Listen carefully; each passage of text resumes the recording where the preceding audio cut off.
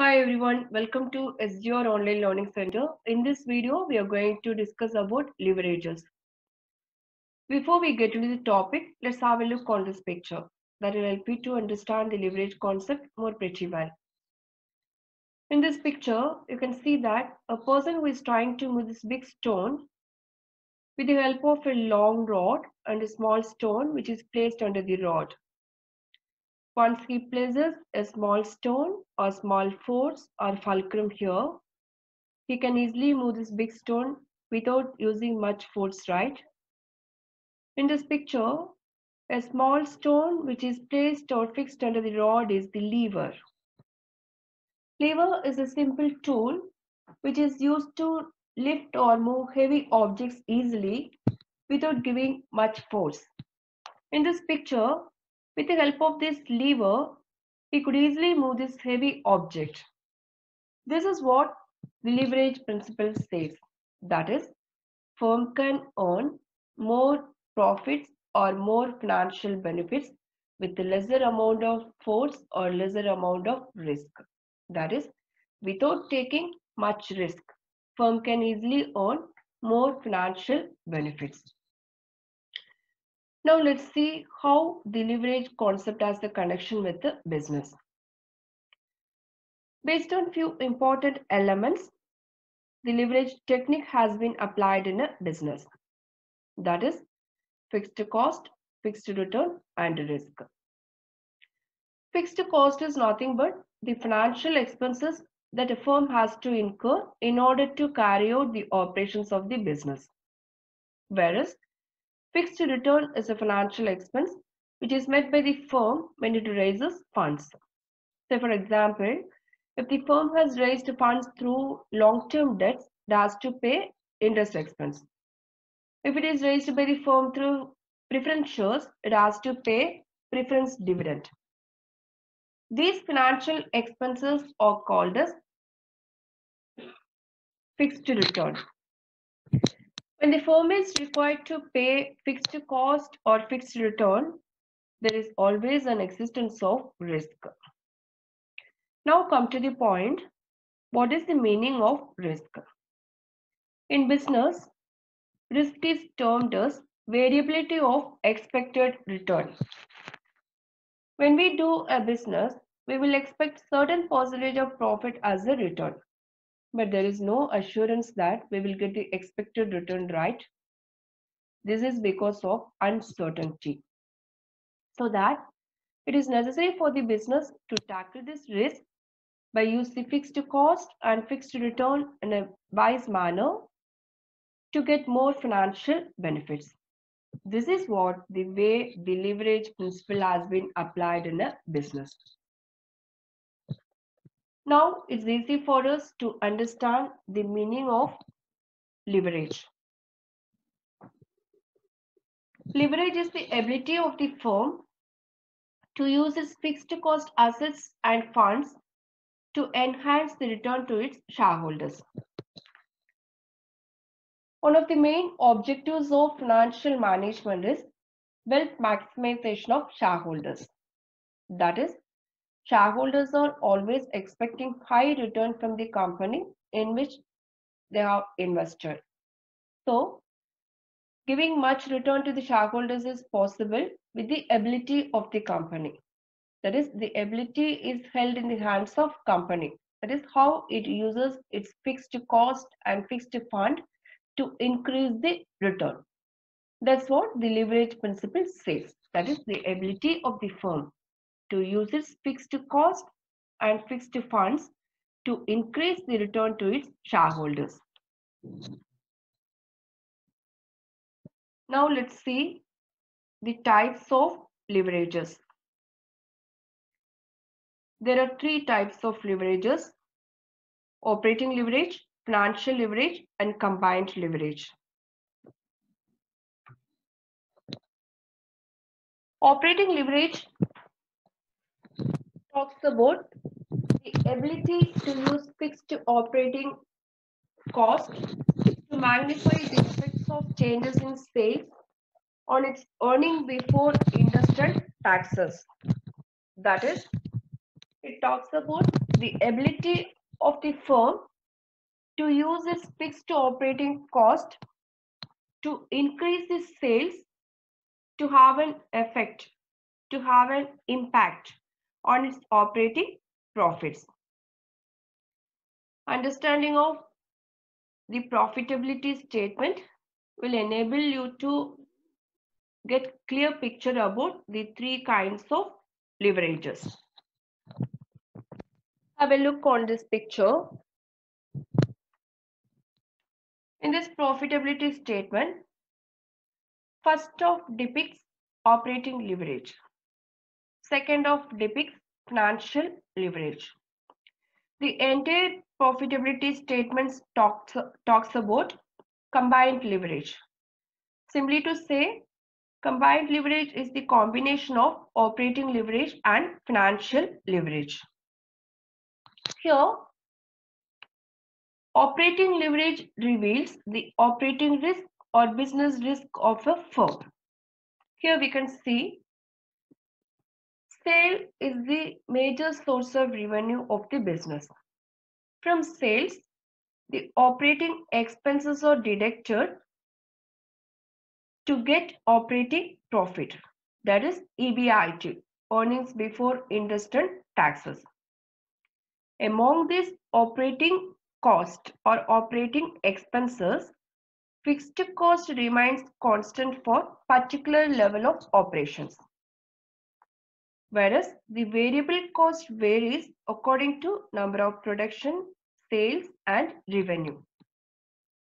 So, operating leverage talks about the ability of the firm to use its fixed cost in order to increase the sales to have an impact on its operating profit.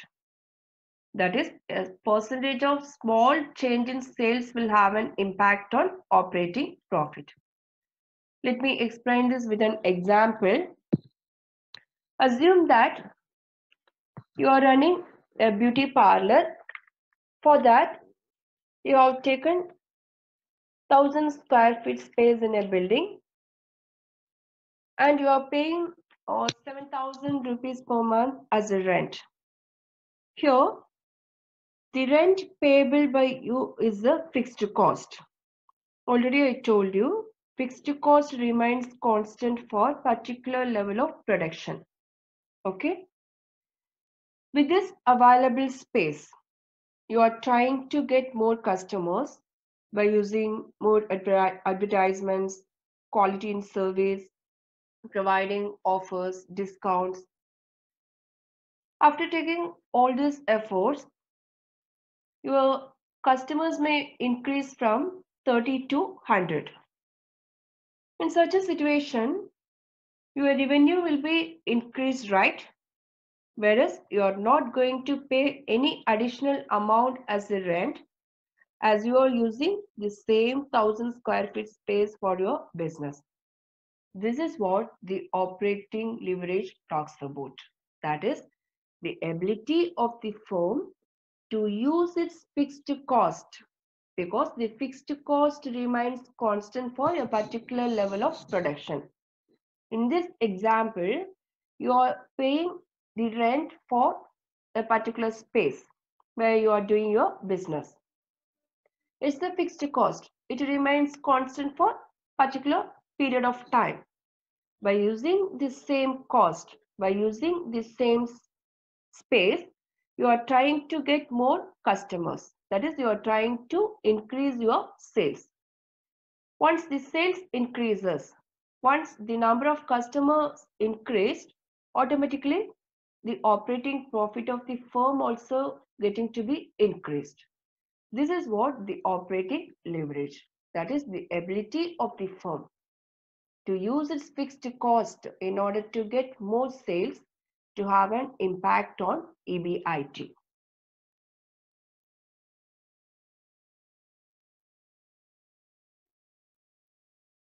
Operating leverage is calculated by applying this formula. That is contribution divided by EBIT. Contribution is nothing but excess of sales over variable cost. EBIT is operating profit. Next one is financial leverage. Financial leverage talks about the ability of the firm to use the financial charges, that is fixed financial charges, to magnify the effect of changes in EBIT on the firm's earnings per share. Financial leverage reveals the financial risk of business. Already we have seen operating leverage talks about the operating risk or business risk of the firm, whereas the financial leverage talks about the financial risk of the business. That's why it has taken up the second half of the profitability statement, that is the area in which the firm meets its financial expenses. Here we can see from operating profit, the financial expenses such as interest and preference dividends have been deducted in order to arrive at the earnings available to equity shareholders and to know the value of EPS. These fixed financial charges such as interest on debentures and dividend on preference shares do not vary with operating profit. That is, these charges have to be paid regardless of the amount of EBIT available to pay them. That is, whether the EBIT level is high or low. It is the headache of the firm to pay the interest as well as preference dividend. So after paying all these financial charges, if any amount is left out, that's what the amount belongs to equity shareholders. Therefore, the financial leverage tells that the ability of the firm to use these fixed financial charges to enhance the effect of EBIT on firm's earnings per share. Financial leverage is nothing but the mix of equity and debt financing. Financial leverage is calculated by applying this formula, that is EBIT divided by EBT. Next one is combined leverage. Combined leverage is the combination of operating leverage and financial leverage. Operating leverage measures the percentage of changes in operating profit as a result of percentage of changes in sales. Operating leverage indicates the operating risk of business, whereas financial leverage indicates the financial risk of business. It measures the percentage of changes in taxable profit as a result of percentage of changes in operating profit. Both these leverages are closely concerned with firm's ability to meet its fixed cost and fixed return. If both these leverages are combined, the result obtained will reveal the effect of changes in sales over the changes in taxable profit or EPS. Combined leverage is calculated by applying this formula, contribution divided by EBT. Thank you guys. Hope this video will help you to understand the leverage concept more easily.